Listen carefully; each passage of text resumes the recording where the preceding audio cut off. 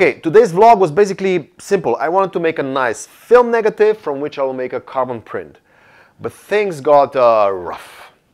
Sure, we made nice negatives. I mean, perfect for silver gelatin. But I wanted to have a denser negative, a negative that will be perfect for carbon prints, perfect for carbon tissues that are sensitized with dust sensitizer.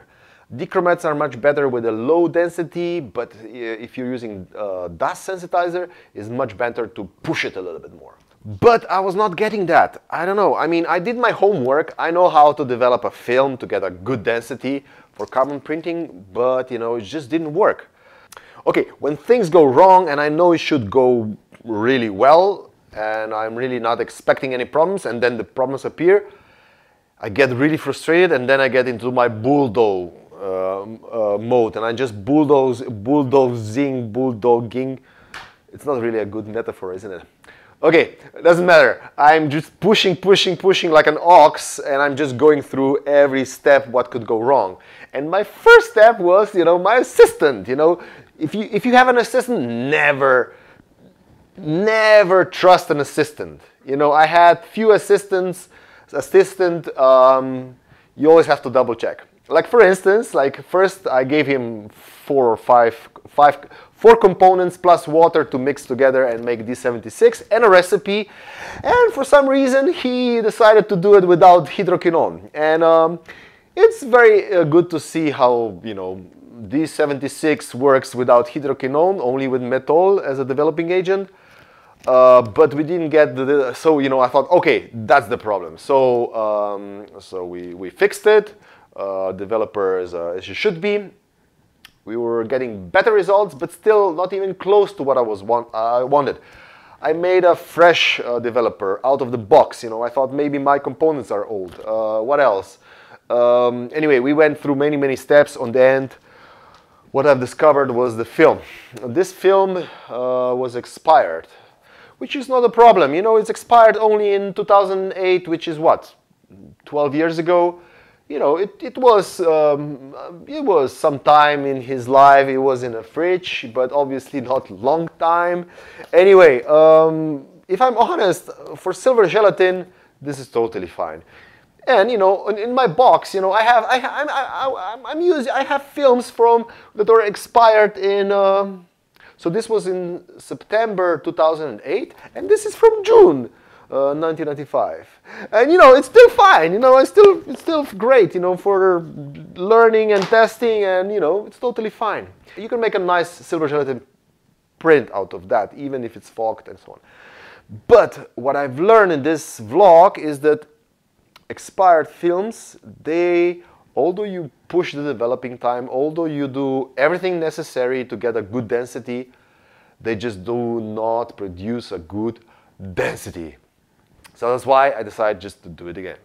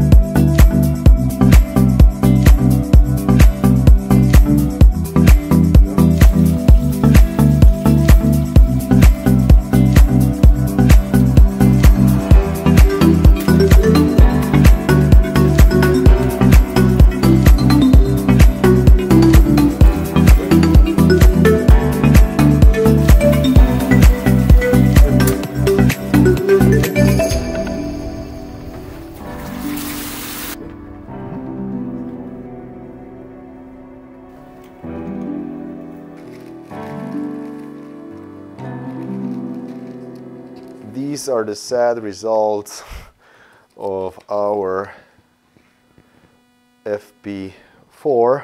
So the only difference between this and this is actually, believe it or not, this is expired film and this is fresh film. This is Fomapan 100 and this is Ilford FP4.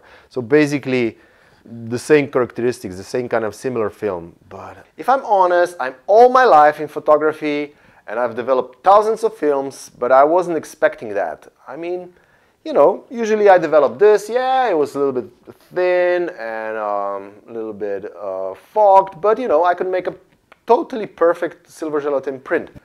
But now when I wanted to push it, I just saw that it's no way, it's absolutely no way to push expired film to get a good density. And that's something that I learned in this vlog. Thanks to you guys.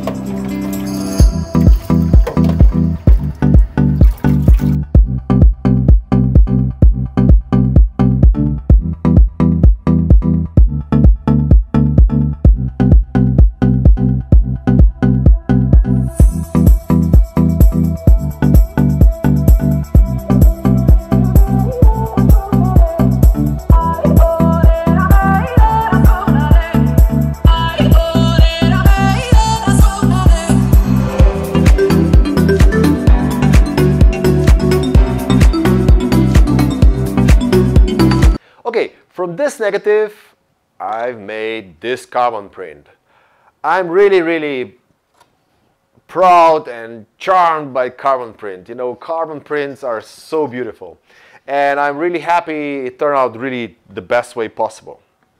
Sure, also with this kind of negative, you can make a carbon print, but it will take forever and it will not be really good, because a bad negative, from a bad negative, nobody made a perfect and beautiful print. No, that's not true, actually.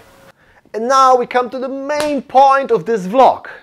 Imagine that you would receive by post a box that would contain a film negative, sensitized carbon tissue, sized fine art paper, a copy frame, trace, save mask, all the chemistry needed to make a carbon print.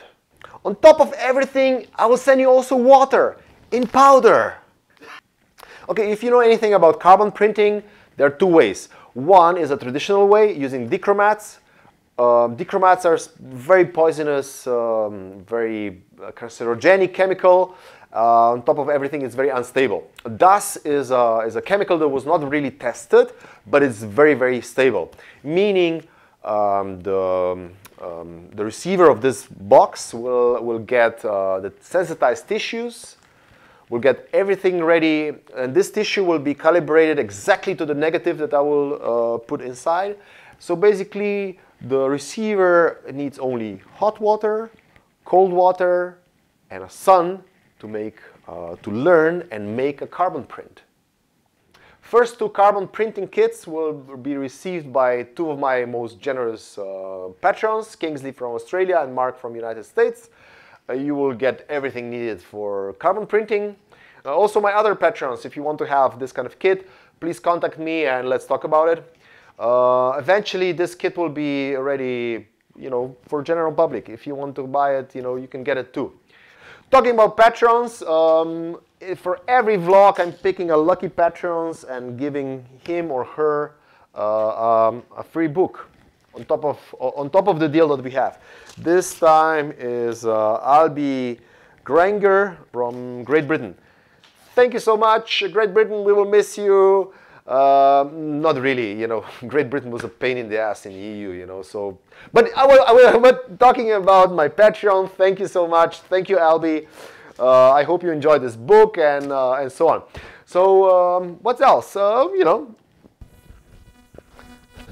Oh, I forgot to say this is only the first part, obviously, because the carbon kit, you know, package is not finished yet.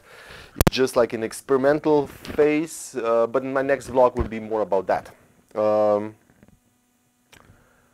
I also encountered this, I think it's a good theme to check to make this exact comparison between expired and non-expired films. That's a really cool theme for the next time. So, and if you have some other ideas, please share it in the comments below. I would like to thanks to Patreons, to people who are buying my book, and people who are coming to my workshops. The schedule for 2020 is online. So thank you guys, you are amazing. And I made a big step to hire an assistant. I must say the income is not there yet. Actually, I'm still paying from my pocket, but I believe it will come. And if you ever consider to support me, now is a good time. A little bit later, I'll become rich and famous and fat, and I will not need a contribution, but now I do. And my kids too. I have 3 kids. Oh my God, when did that happen?